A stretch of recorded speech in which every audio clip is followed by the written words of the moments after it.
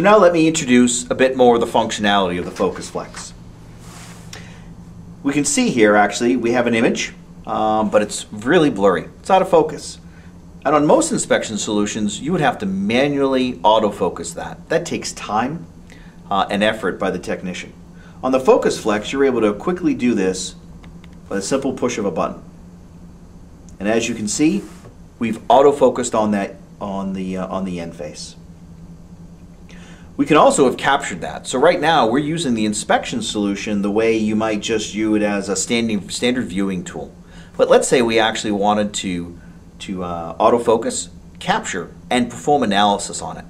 So I'm gonna make the fiber actually out of focus again so you can see that.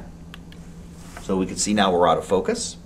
Let's actually press the capture button, which is here on the side. You'll see the unit will focus. It will capture it. We will perform the analysis on it. And as you can see, we've identified this as having a failure. And you can see it's color-coded. We've drawn the standards rings. And we did that in under 7 seconds.